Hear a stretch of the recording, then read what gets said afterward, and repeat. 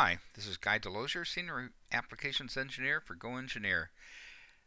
This is about conceptualizing. This is for you folks out there that need to start out with some shape and maybe make some fast decisions on how things are going to look, maybe in the middle of a meeting, maybe on the phone with the customer, but you need to change the shape drastically. Gives you the opportunity to do that very easily. So on screen here you can see I've got a sketch that's underdefined.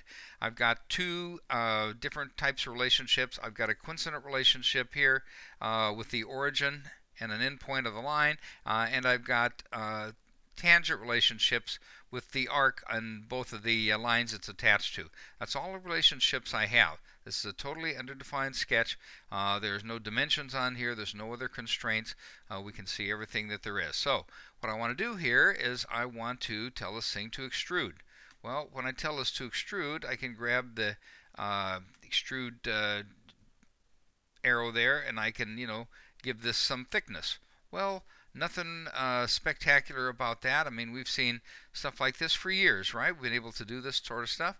But here's the fun part. Let me go back to a straight-on view here so we can see this a little better.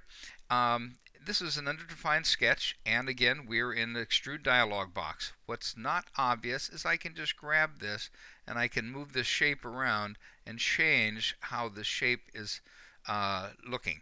Okay, right here, on the fly, with somebody watching or not watching, or I can play what ifs and I can get to a shape that I'm looking for.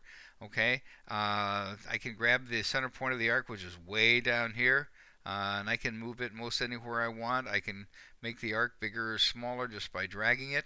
I can move the endpoints of the arc. I can move the lines that the arc's attached to because it's tangent. All these different things. I can move all these things around until I get what I'm looking for here. Is this what I'm looking? Oh no, that won't work. Of course not. So it plays by the rules that we're all familiar with anyway. But this gives us a chance to do some conceptualizing until we get what we're looking for here in this particular shape. Is this what it is? Well, maybe it is, maybe it isn't. But we can play these games with this underdefined sketch. It's a not obvious thing. It's with SOLIDWORKS.